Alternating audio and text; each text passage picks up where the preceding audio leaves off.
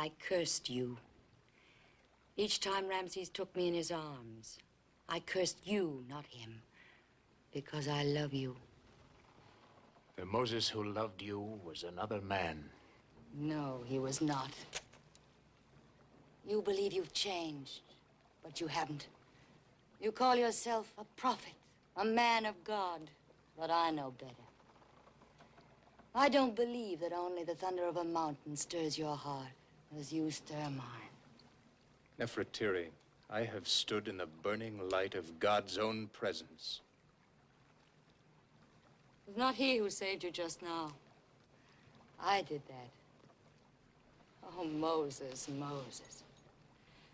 Why, of all men, did I fall in love with the prince of fools?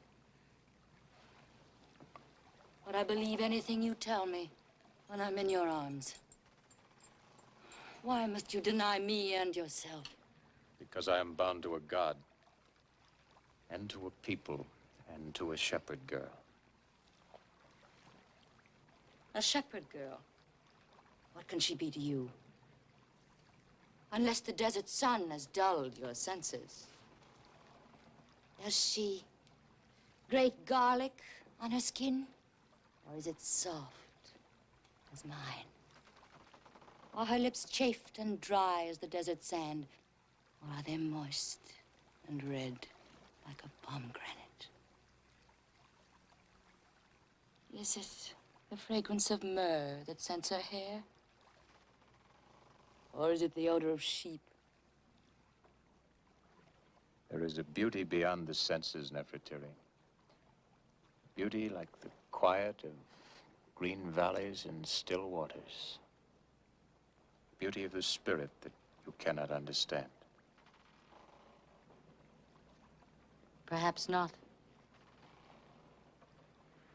But beauty of the spirit will not free your people, Moses. You will come to me, or they will never leave Egypt.